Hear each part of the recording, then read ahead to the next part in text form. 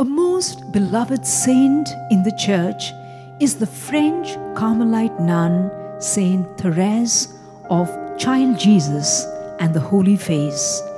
Known as the Little Flower of Jesus, she is also the youngest of all doctors of the Church. Her parents, Zélie and Louis Martin, were extraordinarily loving and devout in faith. Therese was doted on and loved in a way that few children ever are. Yet, tragedy would pursue the family. The hypersensitive nature of Therese did not make life easy.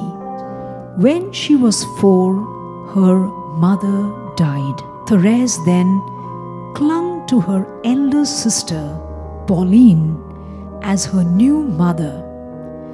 5 years later, Pauline entered the convent, and as a 9-year-old again, she lost a mother. Shortly after this, Therese took ill and almost died.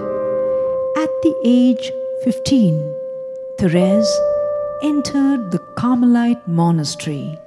Therese's final years were marked by a steady decline that she bore resolutely and without complaint. Tuberculosis, the key element of her final suffering, she saw as a part of her spiritual journey.